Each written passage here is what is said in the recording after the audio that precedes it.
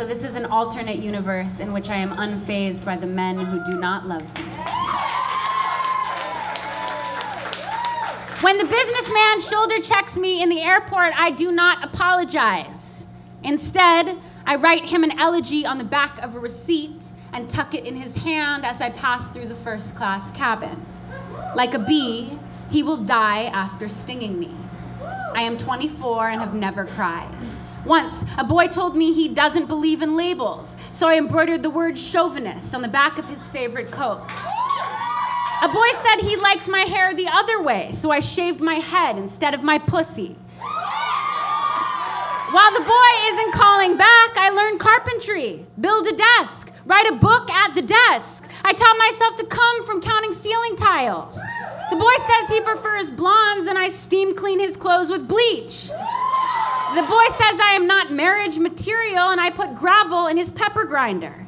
The boy says period sex is disgusting, and I slaughter a goat in his living room. The boy does not ask if he can choke me, so I pretend to die while he's doing it. My mother says this is not the meaning of unfazed. When the boy says I curse too much to be pretty and I tattoo cunt on my inner lip, my mother calls this being very phased. Olivia.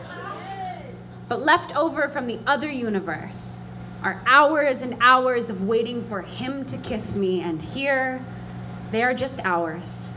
Here, they're a bike ride across Long Island in June. Here, they're a novel read in one sitting. Here, there are arguments about God or a full night's sleep. Here, I hand an hour to the woman crying outside of the bar, leave one on my best friend's front porch, send my mother 2 in the mail. I do not slice his tires.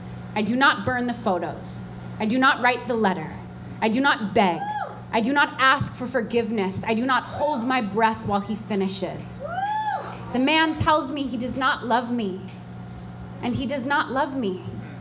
The man tells me who he is, and I listen. I have so much beautiful time.